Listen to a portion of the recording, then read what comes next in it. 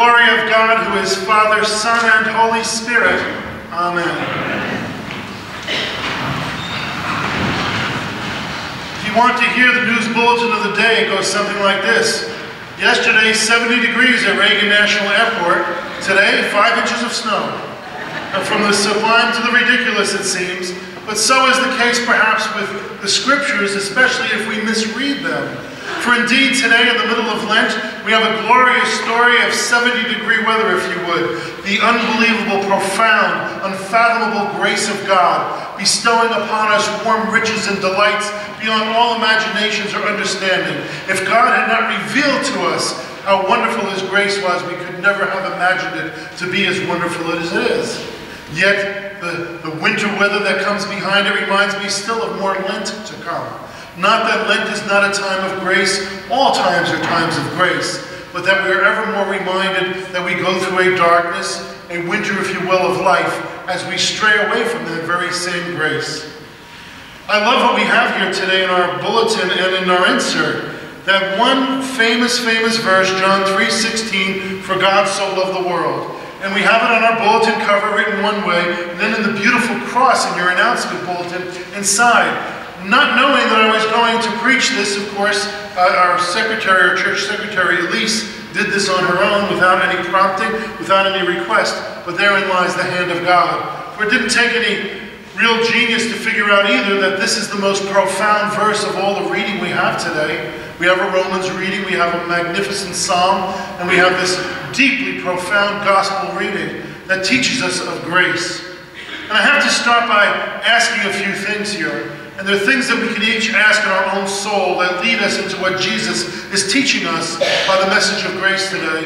And likewise, Paul in the Romans reading, another fine lesson of grace. What I want to ask you is this. What has God done for us? Do you know what God has done for you? Do you know what God has done for me and for all of us? Do we know? Now, the quick response to that would be a mental assent to say, yes, of course we all know. We know about the cross. We know about Jesus coming in the world. We know about resurrection and Easter. We know it all. I understand you probably do. You probably do. But if you do, my next question is, does your life reflect it? Are you living a life of grace that comes from knowing what God has done for you and for all of us? Does your life show that? Are you taking comfort and ease in what God has done? Now, if you're wondering why I'm wondering, it's because I live with a personage inside my own mind and heart, and because I'm a minister to whom many people come. Whether it's in my office or in church, or I go to their homes, or wherever it might be, I'm with these folks. And I hear things that break my heart. And they break my heart because they're not living in the truth of God's grace, but they're living in the lie of the world, the lie of the evil one, the lie of the devil, of Satan, the lie. The big lie. And what is the big lie? It's the performance lie. We're living, you ever hear that phrase before? We're living in a performance lie. A lie that you have to perform to be good enough. Perform to be accepted by God. Perform to make your way to heaven. And we all buy into that, it seems, at one level or another. While there are some who have perfected the idea of living in grace more than others, I see young mothers who come to me and say things like, my children aren't doing well.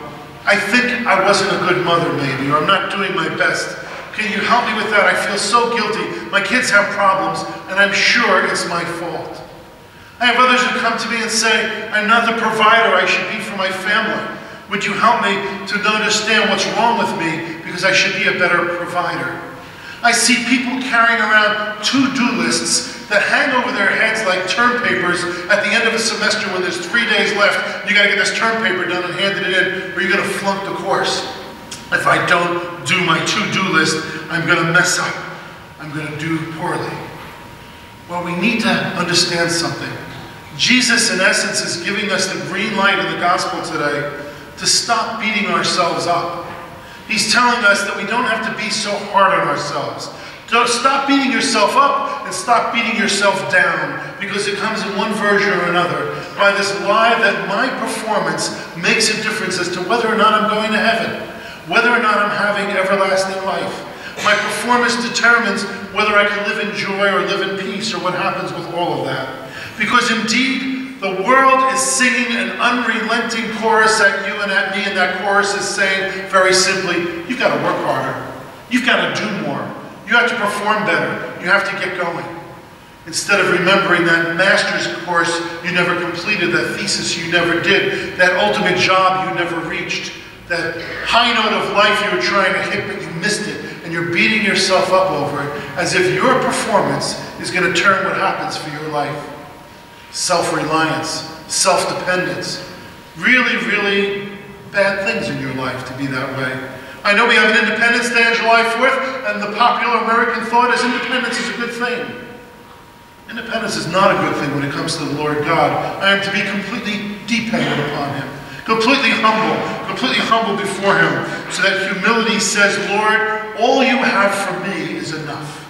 Humble, Lord, all you have for me is enough. And faithful, Lord, all you are is where my trust is.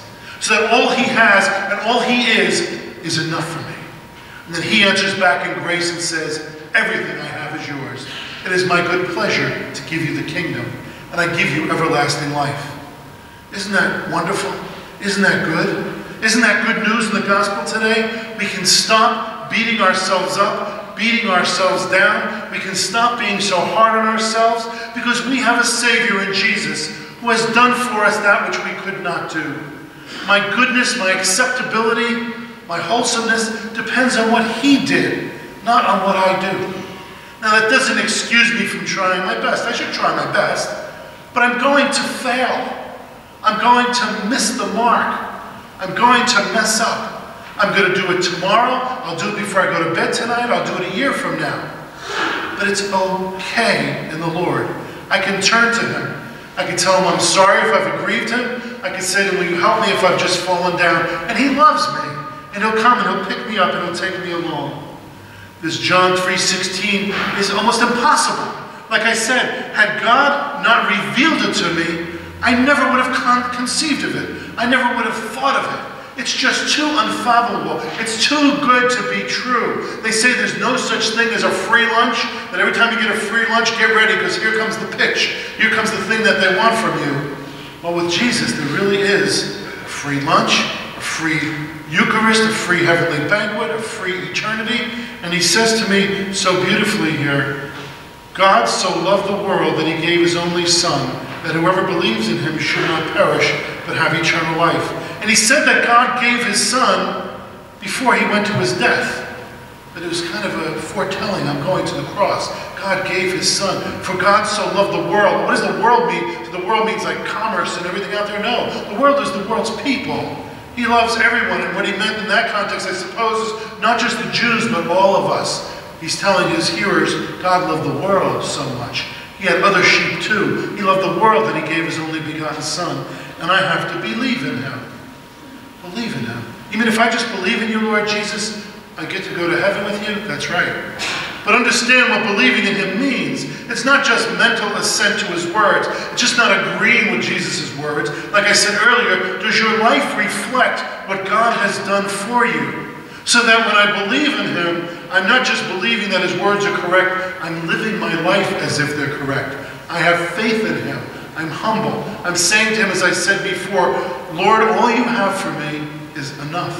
In fact, it's way more than I expected or deserve. And all you are for me is what I trust in and have faith in. And He responds in grace and says, then you shall have it all. You shall have it all. If you want me, you shall have it all. That's all I ask of you.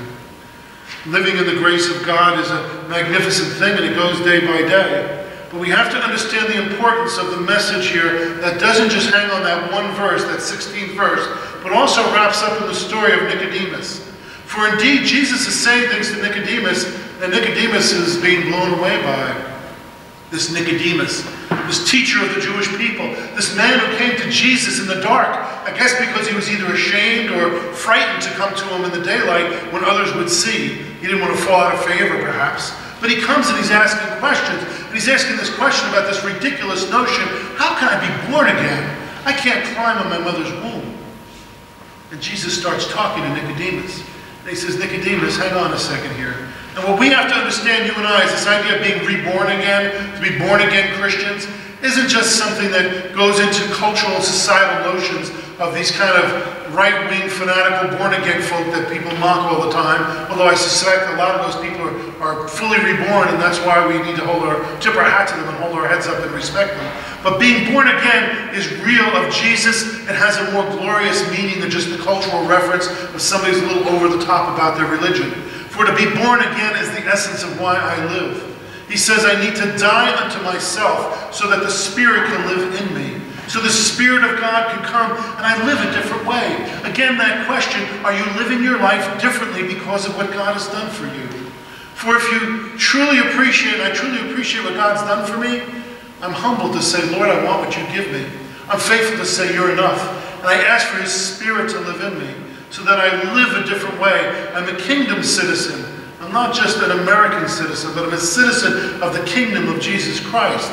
And I live a different way. I live in the Spirit of God, for what is born of the flesh is flesh, and what is born of the Spirit is spirit. And I want to be spiritual. I want to be better than I could be. I want this grace of God to invade my life. And in speaking to Nicodemus about this, Nicodemus is confused. And Jesus says to him something that's really important for you and me. You need to listen to this. This is really important. He says, Nicodemus, you don't even believe the things I'm telling you about earthly things. You don't even believe the earthly part. How in the world are you going to believe the heavenly part, the eternal part? You say, well, what has that got to do with us? You said it has something to do with us. Well, here it is. If we don't live our everyday lives believing in what God has done for us and being kingdom people and living in the Spirit, how do we live our lives eternally? Just as Nicodemus couldn't understand earthly things, so how could Jesus explain heavenly things? How can you and I expect the grace of God to carry us for eternity when we don't want to recognize the grace of God in our lives? I'm not saying that you won't go to heaven if you somehow mess up the way you live your life here. But I am saying that the idea of eternal life has started already. When you were conceived in your mother's womb, your eternal life began. And eternal life is not something that begins at death. It's already here. The kingdom is already established. The Spirit is already available to us. We can live that way now. I can look at the way God has done things for me, and I can say in response, such grace is unfathomable. Lord, I want to live and walk with you in your Spirit. And that's what Jesus is calling us to do. To live heavenly lives on earth. To be people who are different to the world. For what good does it do us to say we claim Christ in our hearts? Well, for eternal life it does us some good. But in this life, what good does it do us to claim Christ in our hearts, but act like everybody else in the world? People look at us and say, you people are Christians. You beat your chests and proclaim this Jesus Christ. But I notice you don't live your life a speck differently than I do who do not know Jesus Christ. I don't know Christ, and I live the same as you. So what benefit have you by Christ? And the person might have a real point there. There should be a telling in my life that the grace I've been given has come so that I live a different way. For example, I ask you this. Do you live in peace? Is your life restful, joyful? Are you content? Do you reflect some of the fruits of the Spirit, like patience and gratitude, and to live things in generosity, and to live life differently? Does that describe your life, those things I just said? You say, well, no, as a matter of fact, restfulness, peacefulness, contentment, lack of anger, self-control, these things don't describe my life. Okay? Again, don't beat yourself up over it. Don't be hard on yourself about it. But understand, maybe you're not living in grace. Maybe you don't have that peace because you're living in this self-reliant, self-dependent lifestyle where you're trying to be your own Savior. He has done unbelievable things for us. And by faith we can claim and live in grace. Grace isn't just for when we die. We can live that way right now. In the Romans reading today, Paul says something gorgeous to us in that 16th verse. It seems like the 16th verse is important in both these readings today. He says, it depends on faith, in order that the promise may rest on grace and be guaranteed to all Abraham's offspring. It depends on faith that the promise may rest on grace. Faith and grace. Faith and grace. In the Romans reading, in the gospel reading today, we get the idea that it is not what I do, but what Jesus did that helps me and gets me along. If you do live in self-reliance, if you do live in self-dependence, I pray that you will be broken. And you say, well, God, that's a horrible thing for you to say as a pastor. I pray you'll be broken of it. And you say, why? Because in your self-reliance and in your self-dependence, or my own for that matter, what happens is that I ignore grace. I don't live this life in the way that I'm intended to live. And I can't do what Jesus was saying to Nicodemus. I can't live the earthly thing well enough that I'll ever understand the eternal thing. When by living the earthly part of it and taking grace in my earthly part helps me to understand too what grace there is for the heavenly part. It's not that I just have a mansion over a hilltop somewhere. I have it right here and now. I have the goodness of God in my heart. I can accept it in childlike faith. I ask you this, why is it that a 6-year-old child hears a song like Jesus Loves Me, This I Know, and embraces it? Why is it that many adults in this room, when they were children, heard Jesus Loves Me and latched onto it and thought it was just grand? And yet we have such a hard time hanging on to the song Amazing Grace. Oh, we sing Amazing Grace, we understand Amazing Grace, but we don't always live our lives the way that it is, the way that it plays out. We're accepted the way we really are, but we go on with these internal monologues in our minds. You have these monologues in your head where you talk to yourself about your wrongdoing and the things you messed up on, the things you feel guilty about, the things that you swung and missed about. Does that go on in your head? I give you a practical handle here, a little practical tip to take with you.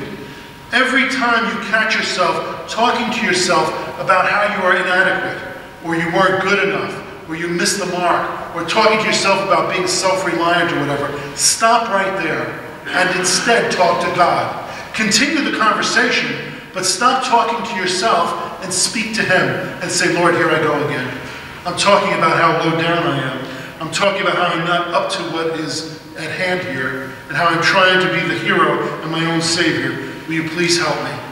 For God will answer you and say, you can take your ease. My grace is with you. Just as a newborn baby has to do nothing for its mother to love it, neither do you. Can you imagine a newborn baby having to perform in order to get its mother's love? It's incapable of the task. Same thing for me. I'm incapable of pleasing God without God's help because I'm sinful and broken.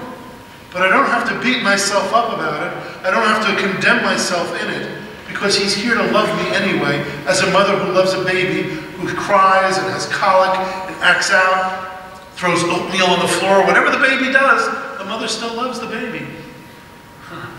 It's really amazing what happens like that. I had a woman, a young woman, came to see me some time ago. And as we sat and talked, she came to counsel with me because she had a horrible childhood. People in her household as a child told her she was no good. She was bad. They marginalized her, made her feel low. Told her again and again, you will never amount to anything. You're stupid, they would tell her. You're stupid. Imagine your parents telling you you're stupid. She grew up thinking this way about herself. Desperately seeking love as a young adult woman, she made a lot of bad choices. She did a lot of bad things. She really kind of lowered her morality, I'll just leave it at that, and walked into a way of life that was absolutely degrading and brought even more condemnation upon herself, if you would. And went through this to a point where she had nowhere else to turn. She was desperate for something. She was alone. She was forgotten. And thought she could turn to God, except for one problem. You know what her one problem was? She felt too low to go to Jesus and say, would you have me? She felt unfit to turn to Jesus and say, may I be one of your saved sheep? And she had come to see me to speak about this. As you can imagine, we didn't get it done in one session. It took a while. But eventually we came to a point where she could look at Him and say, Lord, I don't want to beat myself up anymore. Will you have me? And by grace upon grace, she felt the loving embrace of Jesus, turned her life to Him, and lives a life of faith and grace now, fully redeemed in her heart that she's loved, putting aside all the degradation and guilt of the years gone by and the way she lived her life, forgetting what people had to say to her, because there's only one voice she wants to hear now. It's the voice of Jesus saying, I love you, and you're fine by me, and my grace is sufficient for you. These scriptures today, amazing and powerful. For God so loved the world that He gave His only begotten Son. Put your own name in that sentence. Go ahead and do it. Say, for God so loved Ed. For God so loved Ted. For God so loved Pam. For God so loved Bob. Put your own name in it and you'll be doing well. That God so loved you that He gave His only begotten Son. And then we begin to understand what it is that God has really done for us. And when we realize that, we can stop beating ourselves up, we can stop beating ourselves down. We can stop being so hard on ourselves and accept this beautiful, warm grace, this 70-degree afternoon of sunshine of grace that comes to us from a God in heaven, who, yes, we do not deserve, but who loves us so much that he came seeking us for the ultimate price. Now, there's the good news of the gospel today, isn't it? Amen.